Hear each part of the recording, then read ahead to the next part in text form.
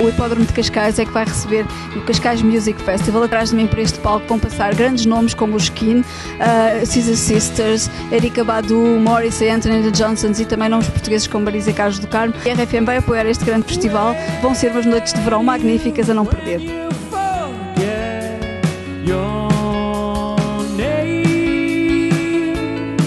Very pleased to be here.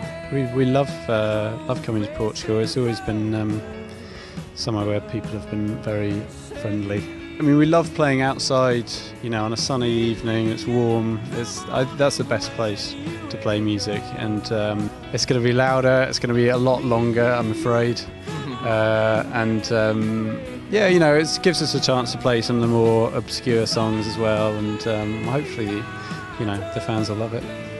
The first album was kind of really about three guys kind of setting off on an adventure and trying to get out of small town England and see the world and follow our dreams, and now we're, you know, eight or 9 years down the line, and you know, we're kind of different people and with different lives, and we've also got a new band member as well. Well, I've been playing with them for 5 years, so I don't feel new anymore, but I think I keep saying I'm a bit going to be like Ronnie Wood, you know, I'll be with the band for 40 years, but I'll always be the new guy.